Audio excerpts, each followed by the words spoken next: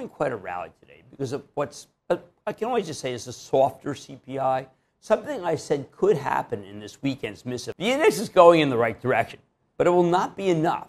I think we still get a rate hike and then maybe even one more because we have an incipient next round of wage inflation coming because of the need for manufacturing employees who just don't exist in our country.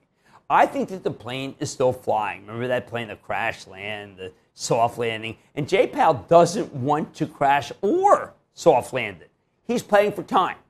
And he bought some today with a surprisingly weak consumer price index.